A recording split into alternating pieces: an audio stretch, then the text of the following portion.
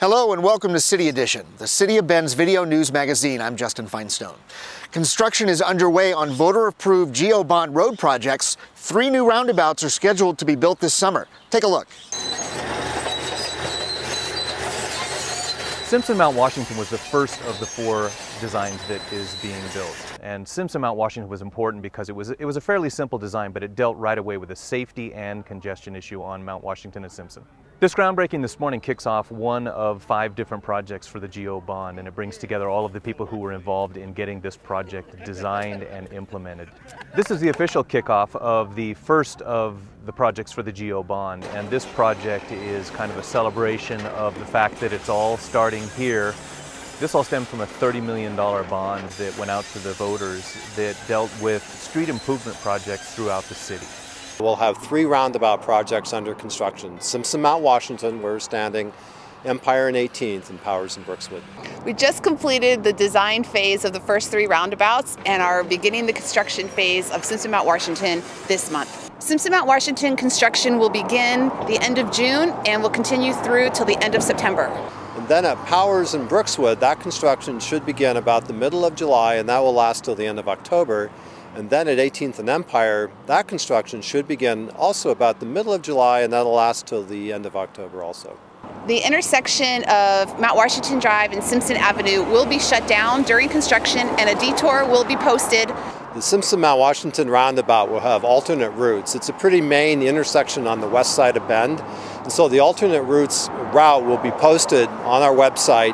But primarily, the whole intersection will be closed down, and so the drivers will have to go like down 14th Street and down Skyline Ranch Road during the summer. But we feel that the routes are pretty good, and we'll have local access on the detour routes also.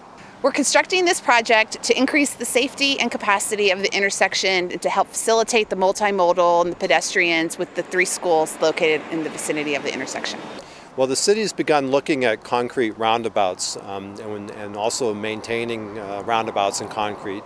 And so the roundabouts that we're designing and constructing this summer, including Simpson and Mount Washington here, will be done in concrete. And you'll have a lifetime of about 30 years. There'll be some minor maintenance in between that, but we'll get about 30-year life out of these roundabouts before we have to come in and completely redo them again. The Simpson Mount Washington roundabout was bid out, and the construction firm that won the bid was Jack Robinson & Sons, which is a local contractor here in Bend. On the economic front, what happens is this project creates construction jobs. There are high-paying jobs in the community, and so it adds a great deal of benefit economically. The city had a public process early on in the general obligation bond when we had open houses to determine what projects should we build. After those open houses, we now have had a construction open house for Simpson Mount Washington roundabout, and we will have construction open houses for the Powers and Brookswood roundabout and the 18th and Empire roundabout. We'll talk about the detour plans, about how to contact us, how to phone us during construction times. During the summer, there'll be a lot of construction going on, but if you be patient, the projects will get done soon. We're closing all the intersections.